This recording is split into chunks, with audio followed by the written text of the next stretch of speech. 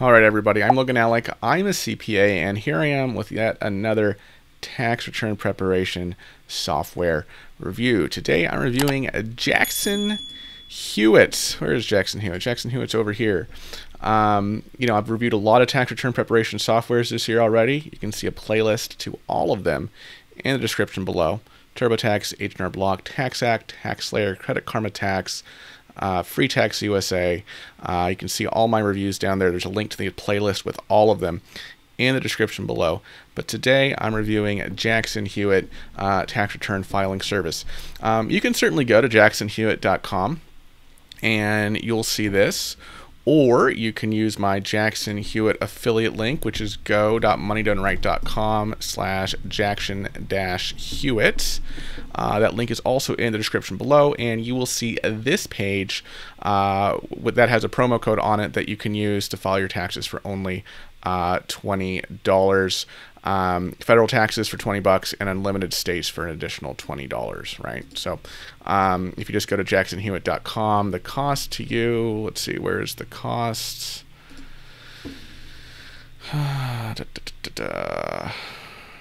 Right, it's $49. So you'll save $9 basically by using my link and then using promo code 20 TWENTY.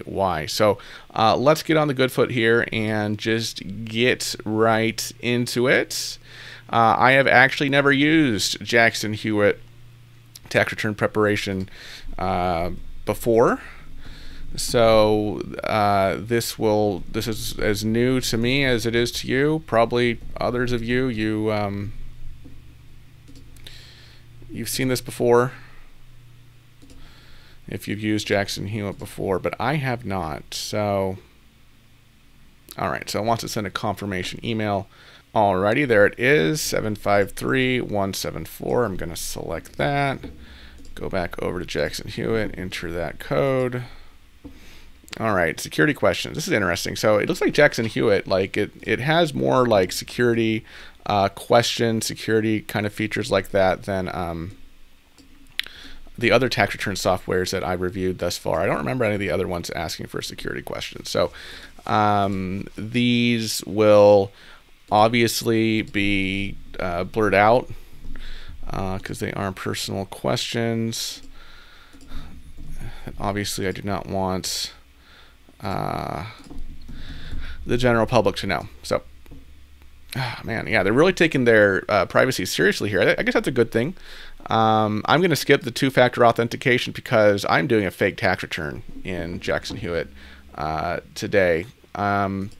So as you know, if you've seen my other tax return preparation videos, I prepared a fake W-2, a fake 1099 for interest for an individual named Jimmy Dean, who works for a company called Big Company. So this is going to be a completely fake tax return. The things I input on this tax return are just for example purposes. In your tax return that you prepare, you'll be inputting your own information. Okay, so just to make that crystal clear, the purpose of this walkthrough and review is simply to show you how it works. It's not to tell you what to input on your tax return, okay, because everybody's tax return situation is different. So just to make that crystal clear. All right, so let's begin.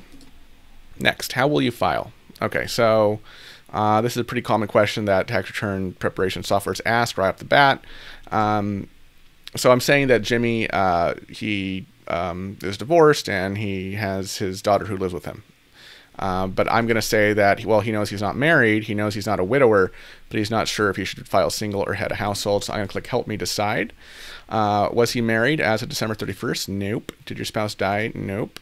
Did you pay more than half the cost of keeping up the home of your parents whom you claim as a dependent? No, I'm going to say no.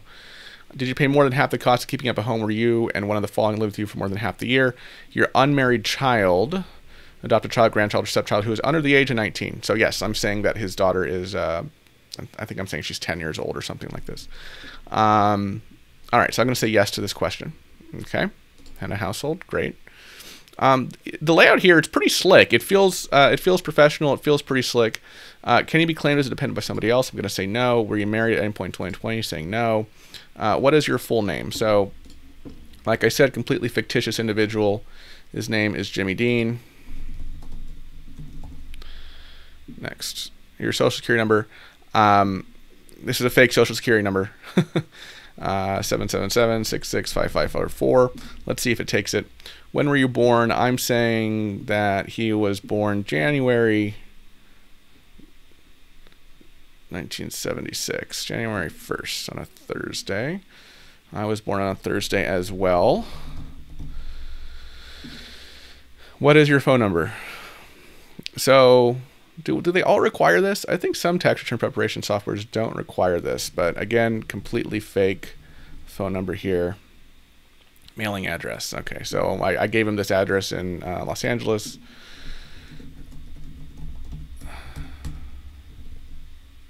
Okay, I like how it fills in the city for you there. What state did you live in 2020? California. Are you a full-time student? No. Presidential election campaign fund? I'm going to say no. Were you blind? No. Okay. Where do I input that promo code? 20, right? That's the question. I bet it pops up when you're about to pay after you've prepared your returns. So I don't know if I can show that to you because I'm obviously not going to pay, right? For this return because it's a completely fake return for a fictitious individual. It's interesting they asked this right off the bat. I'm going to say yes, add your state return. Okay. Okay, so Jackson Hewitt seems to take the kind of hold your hand kind of approach to tax return preparation software, which I like. I mean, I think for many people that is very appropriate. I think that there's kind of a spectrum of, you know, the ones that really hold your hand on one side of the spectrum and the ones that's kind of like, you know, you kind of got to figure out yourself. You know, TurboTax is pretty much a hand-holding tax return preparation software. I might put H&R Block Online right here. You know, Credit Karma Tax, which is free for all filing tax situations. It's a good software, but you kind of have to know what you're doing.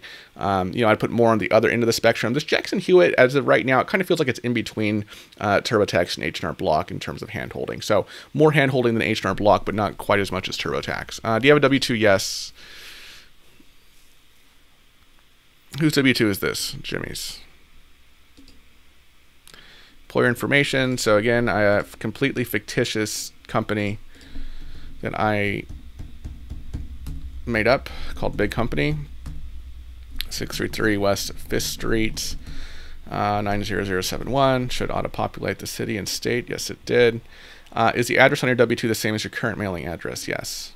So Jackson Hewitt, I'm finding they're asking more questions about things, but it's not a bad thing. I mean, it's not making it like, oh, this is taking forever. What I don't like is when tax return preparation softwares, they ask you like all the questions, right?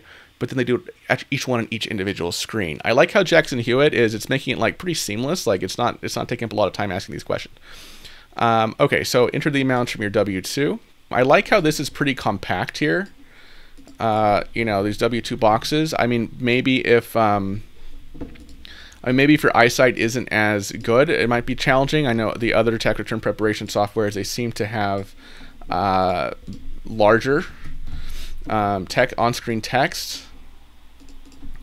But for myself, you know, I can pretty easily see all this, and it makes it just really compact for me as I input these numbers here. All right, so 7, 8, 9, 10, 11. We have nothing in those boxes for Jimmy. It's not to say that you won't. Like I said, you're going to input information from your W-2, right? All right, now we have the box 12 amounts. Okay, so box C. Okay, I do like. Okay, this might be a little bit confusing for some people, right? Because the year, it doesn't say the year anywhere here. So this kind of goes back to what I was saying earlier about Jackson Hewitt really wanting to like ask all the questions, right? You know, for the vast majority of people, this will be 2020, the year we're filing the tax return. But some people might get tripped up on that because 2020 isn't in box 12 of the return. So I think that's kind of a slight ding on Jackson Hewitt in terms of user experience. But I'm going to input the amount. I do like how it tells you what the box is, right? I think they all do that except TaxSlayer, I believe. I don't think TaxSlayer told you when you input the box 12 codes what they are. Anyway, all right. Then we have D, which is the 401k contributions, And so this 131.25 401k contributions is the difference between the taxable wages on the 1040 and the Social Security wage base, because the 401k contributions reduces your taxable wages on your 1040, right? It comes out pre-tax, but it doesn't reduce your Social Security wage base or your Medicare wage base. All right, then we have double D. This is the cost of employer-provided health insurance. All right, so 24199.76. Okay. So then we here on box 13, retirement plan, yes, because he's covered by 401k at work. And then in box 14, it's CASDI.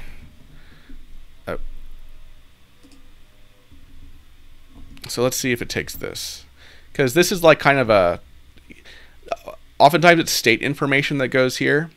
And obviously, sometimes the way these things are presented on the W-2 is kind of inconsistent, right? Because it's not standard like the box 12 codes, right?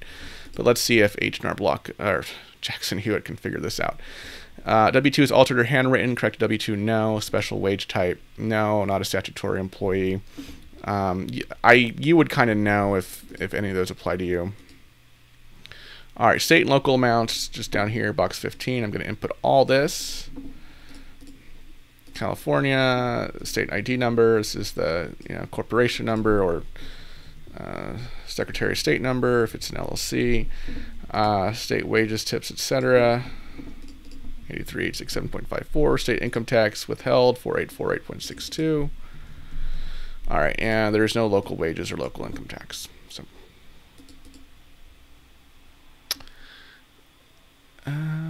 what's going on here? Is this like a review screen? Okay, so it doesn't like the fake EIN I used. You obviously won't have this issue because you're going to be using an actual company's EIN when you input your W-2. So let's see if it takes 2, 3, 4, 5, 6, 7, 8, 9. Okay, it's not. That was just a random assortment of numbers. Okay, so it took that. Do you have another W-2 to add? Obviously, if you do, you will say yes. Jimmy does not, however, so I'm going to say no. So we're done with his W-2. Okay, now it says your income. We've covered your W-2s. For other income, choose the type you like to work on below, or it will guide you through all other income sections. So I like this. It gives you an option to either hold your hand, right, just to make sure you don't miss any other items of income, or you can kind of go through this list here, right, and pick out the items of income that you personally have. So just for the sake of completion, I'm going to say guide me through all sections, just to make sure, you don't miss anything. Do you have interest income? This may have been reported to you on a Form 1099 interest. So I did create a fake 1099 interest for Jimmy. Here it is, 1099 interest with $100 of interest income. So I'm going to say yes. All right, tell us about your 1099 interest. Let's say next. Okay. I'm going to say no, he just lived in California the whole time. Tell us the name of the business or individual who paid you interest. So it's Big Bank. Next. Do you know the payer's tax identification number? Yes, we do. Again, this is fake. So one thing about Jackson Hewitt I didn't see is no ability to import your your W-2 into Jackson Hewitt. I think TurboTax has that. Was the payer's tax identification number you entered a Social Security number? No, it's an EIN for a bank. Some 1099 interests have an account number. Does yours? I don't think yeah, I did give one to him. Okay. I mean, this is not like a necessary entry. In fact, I don't think the other tax return prep software has even asked that question. Do you know the payer's routing transit number? No. All right. Interest income. $100. That's it. Obviously, if you have other items in these boxes, you'd put that in, but if not, just hit next. He doesn't have anything else on the 1099 interest. So, is any of your interest income from Illinois, Iowa, Maine, Massachusetts, Oklahoma, or Tennessee? I'm going to say no. Seller finance mortgage. No, this is not. This is just interest from a bank.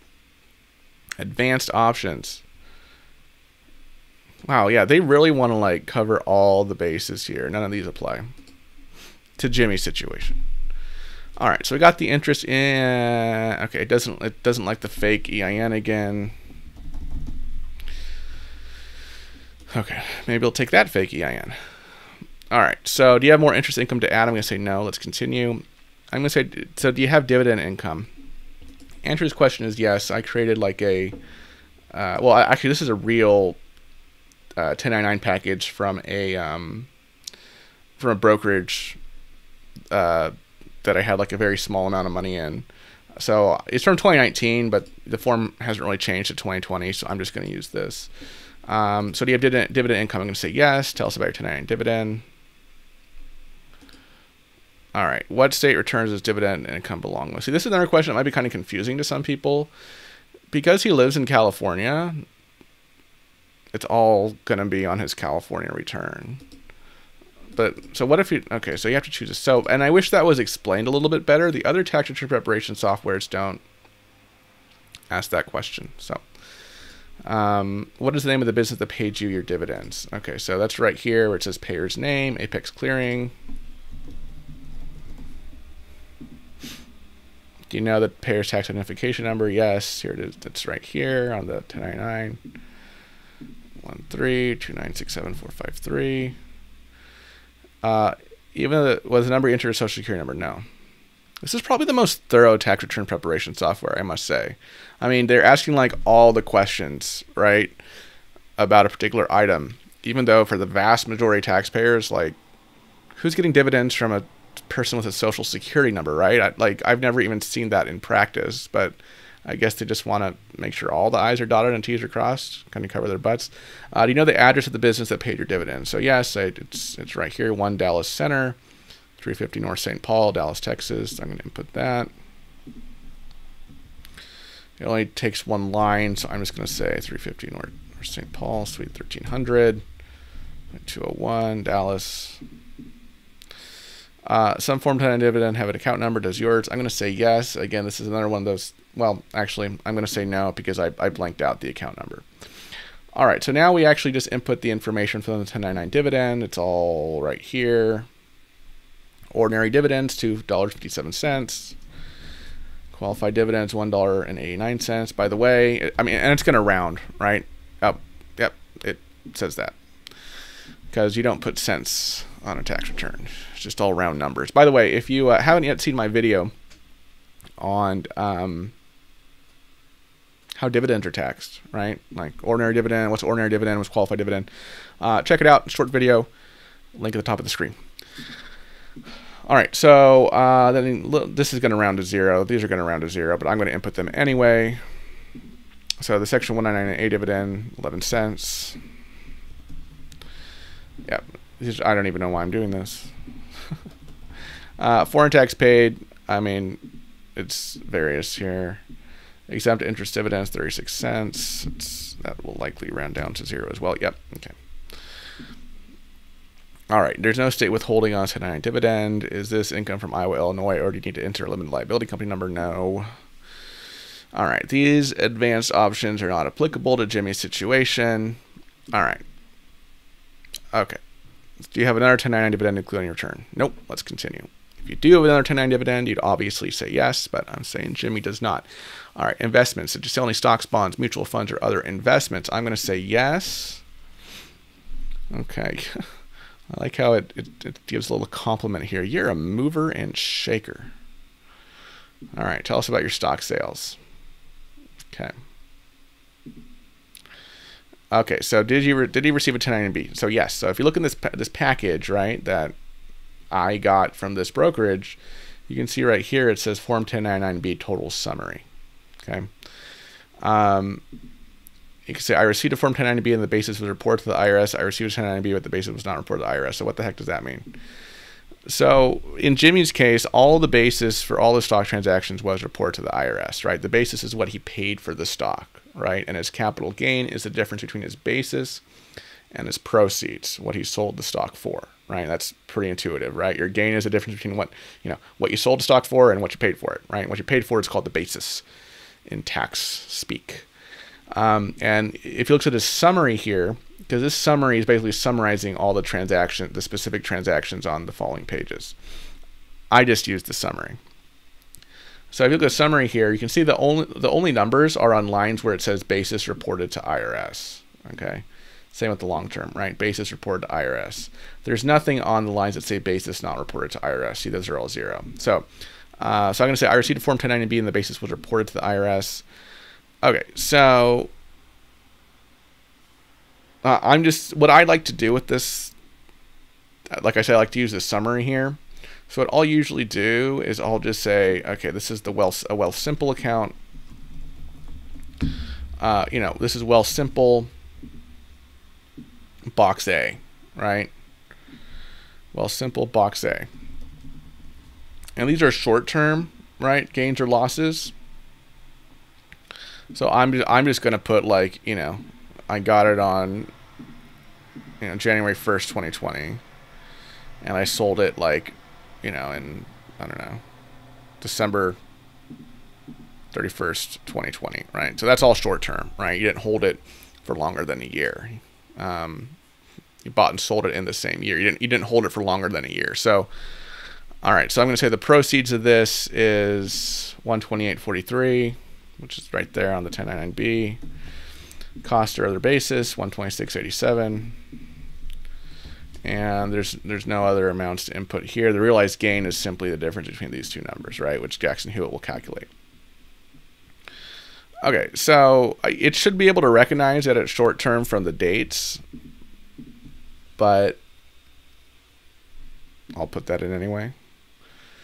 Okay, so none of the other tax softwares ask you to input state information. Like California taxes worldwide income, as do many states. So, okay,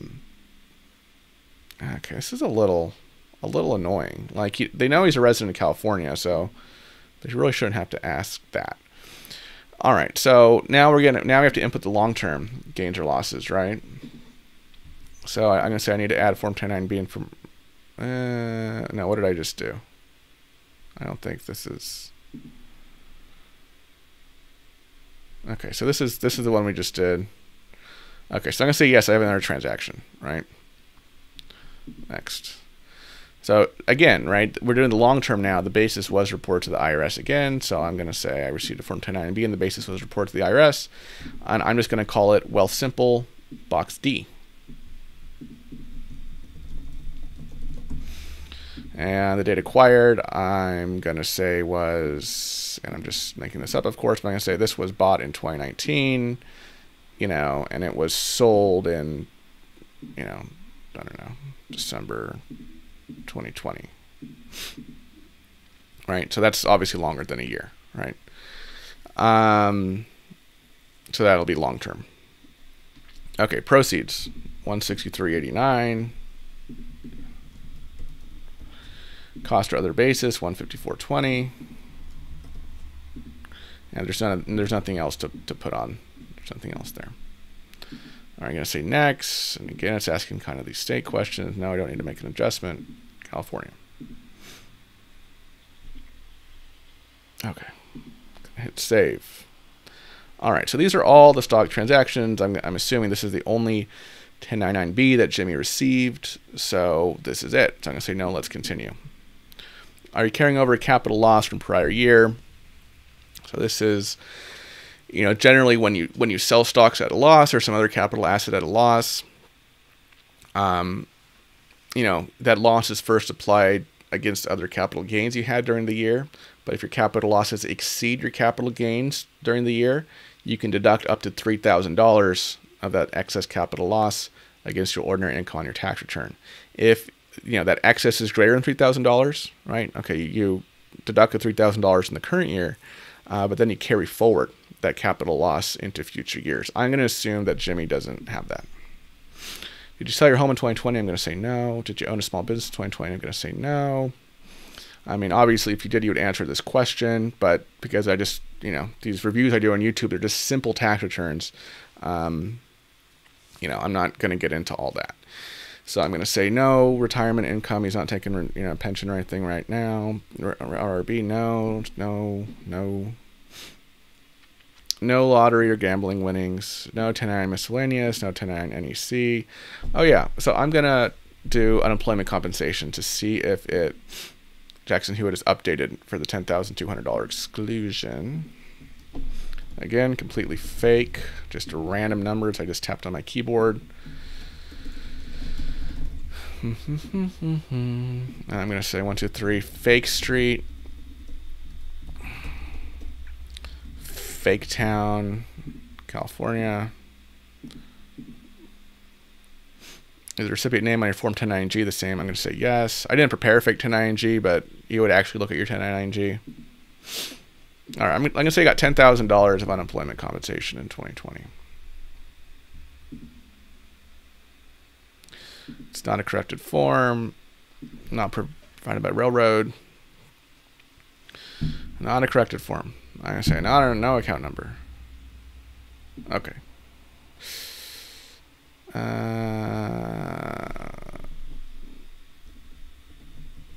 Okay. All right. I think it wanted me to answer the question if it was required to repay it. No. Okay. So it didn't change the tax due amount. Why does he have a tax due? Oh, I suppose it's because we haven't gotten to the recovery rebate question yet. All right. Do you have an R1099-G? No. Let's continue. Do you have a taxable state? Nope.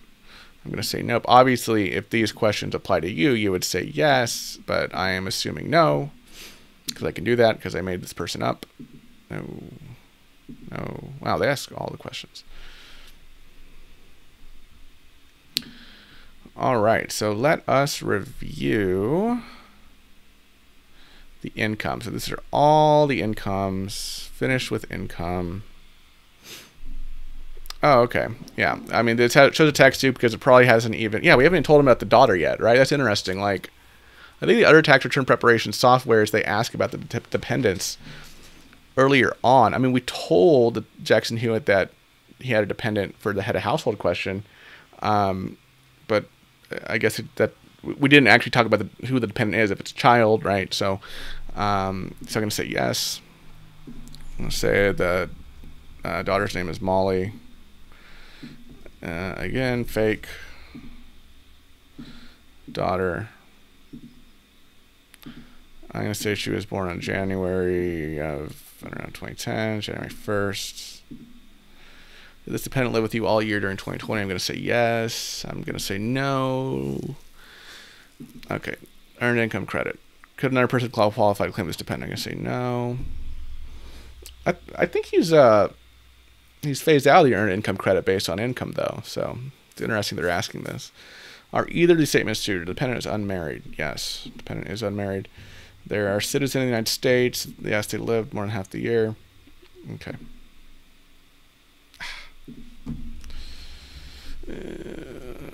I don't know what they want. 047, 028. I'm not good at creating fake tax ID numbers, I guess. Do you have any other dependents to add? I'm going to say no. All right, now it's got the child tax credit in there, right? Okay, your deductions and credits. Okay, I'm going to say guide me through all sections. Did you own a home in 2020? I'm going to say no. Depending on other taxes you wish to deduct, I'm going to say no. Did you donate clothes, household goods, or any non-cash items? I'm going to say no. But I'm going to say he did make cash donations for $1,000. And it should limit that to $300 because he's not itemizing deductions. I'm going to say no, no non-cash donation. It already asked if I made any non-cash donations, right? But it asked it again, so it's kind of repetitive. Okay, does the 30% limitation apply to any of your donations? So... Again, it's like, how's a taxpayer supposed to know? I mean, the answer is no in his case, but I guess it explains it. Okay, so right. It's like it's typically 50%, right? To the things that people usually oftentimes donate to, churches, educational organizations, hospitals, etc. But then If you're donating to a veterans organization, fraternal society, nonprofit, cemetery, and certain private non-operating foundations, you're limited to 30% of your AGI. Okay, your adjusted gross income. Most people don't have to worry about these limits because most people do not give away 30% or 50% of their AGI to charity, right? This usually only comes into play with very wealthy people, right? Maybe they built a lot of wealth and they no longer, are maybe working, they no longer maybe have a high income, but they want to give a lot away. So that's when this limitation plays in for how much they can deduct of those charitable donations. And there's some planning we have to do for that. But for your average person like Jimmy here, this doesn't apply. Okay, do you have to drive or to do any volunteer work? I'm going to say no. Great. We'll add this to your tax return. Great. All right, so I'm going to say no, I'm done with the donations. So Jimmy was never limited by his AGI for charitable contributions. No education for his child. She's not, in college. She just goes to public school.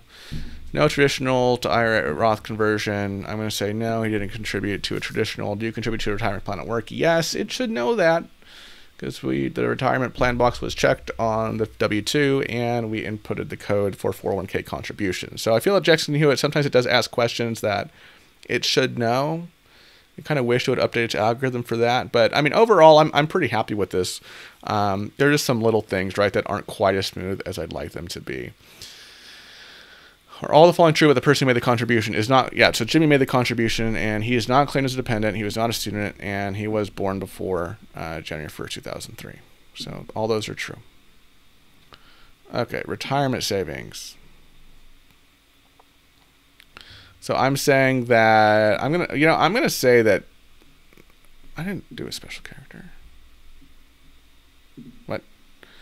All right, so I'm gonna say that he made a $6,000 Roth IRA contribution.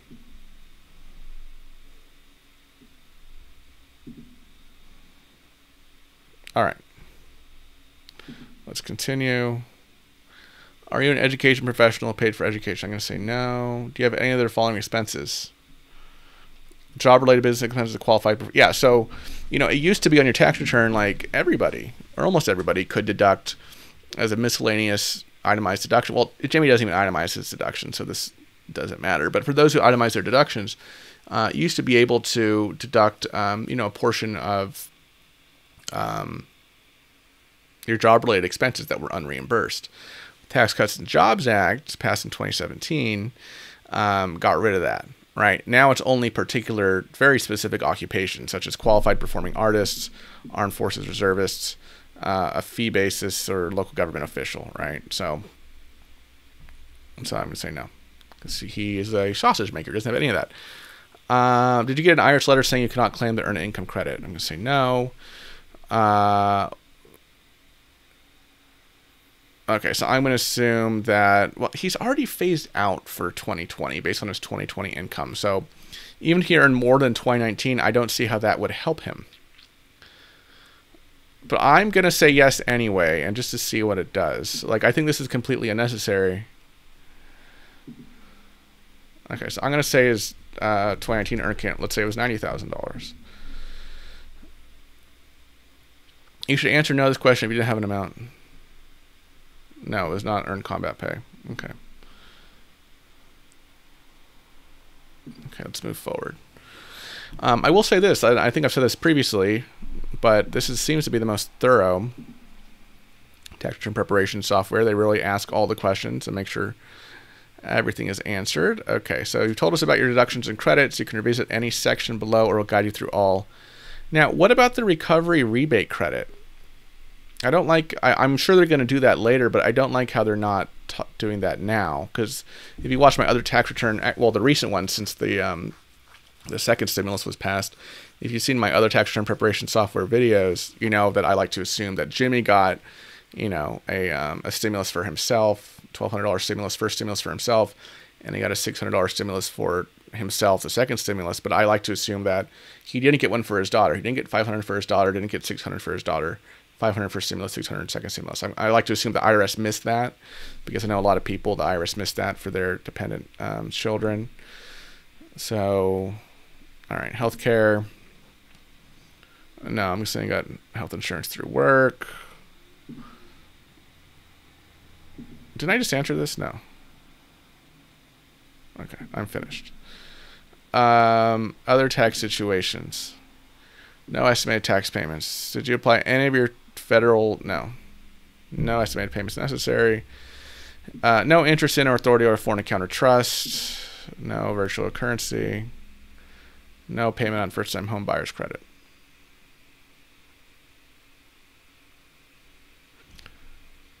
Didn't I already answer this question? I'm going to say no. Now they're just being silly. I know I already answered that question. Okay, now they're asking about stimulus, right? It's important that everyone eligible for the economic impact payment, also known as the stimulus payment, receive the correct amount. Okay. All right, so now they're getting to stimulus. Okay, so recovery rebate credit. First economic stimulus payment. I'm saying he only got $1,200, right? So he didn't get the $500 for his daughter first time around. And I'm saying he only got the $600 stimulus the second time around, so he didn't get one for his daughter. So no. So no. No. Okay. Okay, so I wish it would tell you that, yeah, you're getting an $1,100 recovery rebate credit, but it chose not to. Yeah, so I do want to look at the forms. I want to look at the tax return just to kind of review it. No, I want to look at the tax return.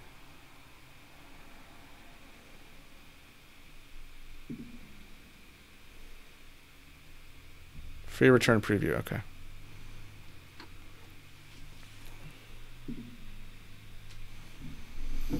Sure. Okay, downloaded it. I gotta go find it. All right, here we go. Tax return summary. Okay, I don't like the big watermark on it, but what can you do, right? Okay, so this all looks right. That's his wages. That's the interest he earned. That's the dividends. That's the capital gains or losses. That all looks correct. It's taking the $300 charitable deduction for non-itemizers. That looks correct. $18,650 standard deduction for head of household. It's interesting. It didn't make a super big deal about. It seemed like the other tax return preparation softwares, they really try to, like, you know, they spend a lot of time on itemized versus standard deduction. But I like how Jackson Hewitt, it just asked, oh, did you own a home? No. Did you pay, you know, other state income taxes and your withholding? No. So it kind of just knew that he would just take the standard deduction. So taxable income, right, which is AGI less your standard or itemized deductions, is your taxable income. This is the tax on that income, right? There's a little capital gain and qualified dividend worksheet in there too, because he had qualified dividends as well as long-term capital gains. $2,000 child tax credit, that looks correct. This is the amount he had withheld on his W-2, federal income tax withholding.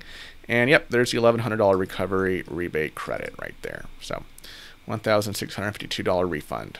Okay, that looks fine to me. Yep, and it put his unemployment there and backed it out there, so that looks right to me. And here's the capital gains and losses we input from the 1099-B. Okay, so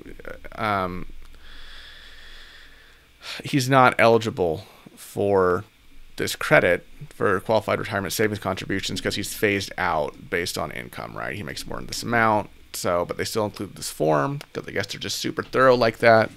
Other tax return preparation softwares, it did not prepare that form because it's not eligible for it. Okay. Okay, so it's showing you all the worksheets here. The other tax return preparation softwares, sometimes they just show you like page 1, page 2, the schedule 1, and maybe the schedule D. But, you know, I kind of, just as an accountant, I like how Jackson Hewitt is showing all the forms. Okay, now we're on to California. I haven't done the state return yet in here. So let's move on to the state. As with other tax return preparation software reviews, I tend to just gloss over it, go real quickly through the state because I know the state's not applicable to most people here. You know, because most people don't live in California.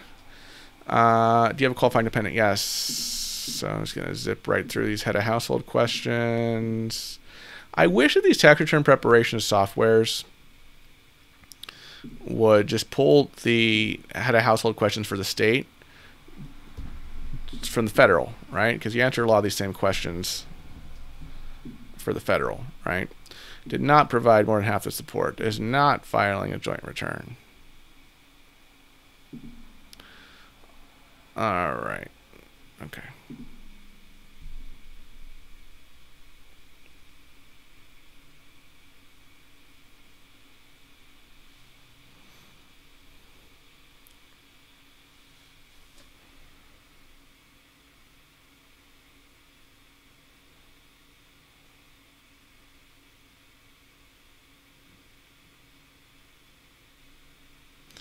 Well, this is taking a little while. Coverage information. Okay.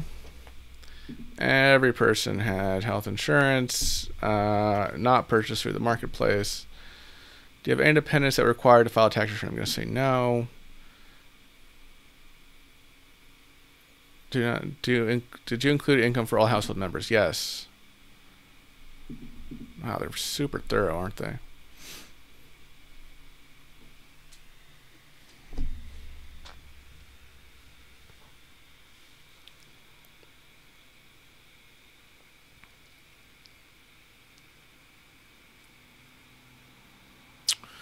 Takes them a little while with the state return, doesn't it?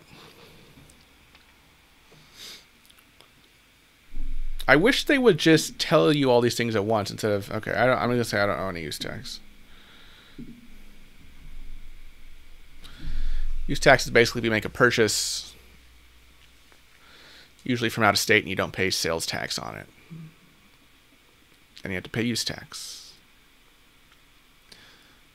But this was a bigger deal, right? When like, oh, Amazon didn't charge like, sales tax in some states. But now it's like the whole e-commerce thing, it's pretty, I'm not saying it's like a pretty mature industry now, and all those tax situations have been. Okay, here we go again.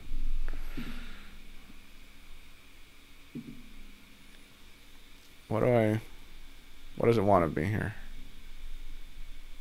I guess it wants that. Okay. I could review the state return as well, but I'm not going to. Okay, well, it doesn't have my payment information yet, so. Okay. I'm obviously not going to file. For reals. Okay, here's an upsell. I like how Jackson Hewitt, they put this upsell here at the end, but at least they don't hit you up with a lot of upsells at the beginning, right? How do I feel about this upsell? I'm not the most thrilled about it because someone with this simple tax situation doesn't need audit assistance, right? So that's kind of just a scare tactic.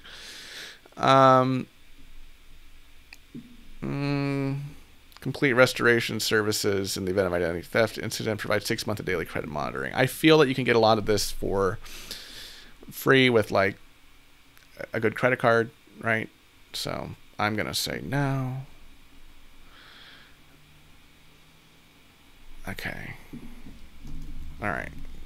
I'm obviously not going to file this tax return. Okay. Here's where you put in the promo code. Yay. Yep, so you save $9. Okay. I'm gonna stop here because next page is the payment screen. I'm obviously not gonna pay for this fake tax return. So Jackson Hewitt, it honestly impressed me. I think the pros, this could be a pro and a con, but one of the pros is that it is very thorough. Like it asks all the questions to make sure you've thought through everything. Another pro is that the interface is pretty sleek. I don't think it's overwhelming at all. I like how kind of straightforward this is. Another pro is that it does really hold your hand through the tax return preparation process, but it also gives you the options to, okay, yeah, guide me through this, or I want to do it myself, right? Sometimes I feel maybe with TurboTax, if you know what your tax return is supposed to look like, it can be a little frustrating because you have to answer all the questions sequentially, right? But with Jackson Hewitt, I feel that kind of gives you that choice, which is cool. So, and then finally, yeah, it got the job done. It's accurate, solid tax, updated, solid tax return preparation software. Now let's talk about the cons. Con number one, because it is so thorough, I feel like sometimes it asks questions of the user that the everyday Joe or Jane taxpayer won't know the answer to, right? Are any of the donations to charitable organizations you made subject to the 30% of adjusted gross income limitation, right? It does have a little button you can press and say, hey, explain this to me. What does this mean? But I know some people will read that and feel even more confused. Sometimes I think that with these tax return preparation software, sometimes less is more, right? Especially for those with a very simple tax situation. Another con is with that state return, it kind of took a long time to kind of load and to calculate. Even using, professional tax return preparation software, as I did, working for a large CPA firm, that's not uncommon for the federal return to be quick, calculate that quickly, but the state returns, to spend a little less time, a little less resources as a software on that, so it's going to take a little longer to calculate. Another con is that I found that Jackson Hewitt tended to repeat questions a lot, questions that I've already answered. It asks those questions, hey, do you own an interest, in a foreign bank account? Did you sell any virtual currency? Stuff like that. I had to answer those questions twice, which is a little annoying, right? I feel that it should know that if you answered it once, you shouldn't have to answer the question again. Another con, and maybe this is not a huge con because it did get to this, but I feel that when it was going over the credits, it kind of gave me pause that it didn't put the recovery rebate credit, right, which is for stimulus payments not received, in that list of credits. It kind of did that at the end. So I was kind of questioning, well, did it miss this credit? Because that's a credit, right? So I think I would have preferred to have seen that earlier in the credit section at least, rather than saving it to the end, right? Because it kind of makes me think, oh, did I not input that somewhere in the credit section? When no, I inputted everything correctly. It's just Jackson Hewitt chose to put that credit later in the tax return preparation process rather than with all the other credits. So Jackson Hewitt, it is a solid tax return preparation software. One thing I didn't really talk about is the pricing, okay, so basically you can get, right now, right, with my code, which I believe is good through April 15th, federal and state unlimited tax situations for $40. So kind of the standards I look at here are, if you want to pay for tax return preparation software, TurboTax is kind of a gold standard, right? If you don't want to pay, then Credit Karma Tax, is a good option because it's free for every tax situation. Right. So I will say that I believe Jackson Hewitt is a little bit more slick, and in many respects a lot more kind of slick and professional and easy to use than Credit Karma Tax, where you really kind of have to know exactly what to input. But it's not quite as slick as, TurboTax. But here's the thing. This tax return would be free in TurboTax and H&R Block, federal and state. Okay. So for that reason, I don't think I can recommend Jackson Hewitt for simple tax returns, right? Why pay $40 when you can do this tax return for free in TurboTax or H&R Block or even Credit Karma Tax for that matter, right? But I didn't do a more advanced return here, like business and rental property and all that. But if I did, $40, and it seems like it's a decent product, that's going to be cheaper, obviously, than TurboTax or H&R Block Online. Yeah, so I'm just looking at, for the Premier, right, which you would need to use for TurboTax to input. Actually, I take that back. This return would not be free in TurboTax and H&R Block because he had stocks, right? So for this return, just because he had those stocks, he'd actually have to pay $140 in TurboTax, or what is that? 70 plus 45, $115 in H&R Block, right? But frankly, I would probably just do this return in Credit Karma Tax, to be completely honest, if you kind of know what you're doing. If you need the kind of hand holding, yeah, Jackson Hewitt's nice, but I don't know if you need to pay $40 for that hand holding for such a straightforward return. If you do want a bit of hand holding, I guess maybe Free Tax USA, you know, or possibly Tax Act. I'd have to look at the pricing on Tax Act. Now, I think Tax Act is going to be expensive too because you have the stock sale. So probably for this one, I would probably do this one in Free Tax USA. Yeah, you will have to pay, I think, for the state, right? What is the state right now? What would you have to pay? Yeah, so state's $15, right? So I would probably do this one in Free Tax USA if you want some hand holding. If you kind of know what you're doing, Credit Karma tax you the whole thing for free, right? So I kind of wish I would have hit up the pricing earlier on in the video instead of here at the end, but you know what? That's okay. I know you'll forgive me for that. Thank you so much for watching this Jackson Hewitt tax return preparation software review for tax year 2020 for tax returns due in 2021. On the next screen, you will see a list of other tax return preparation videos that I have done this year. So if you're not sure what tax return preparation software you should use, be sure to check those out. Also check out the links in the description below for my links to tax return preparation software, as well as a link to the playlist of all my tax return preparation software videos this year.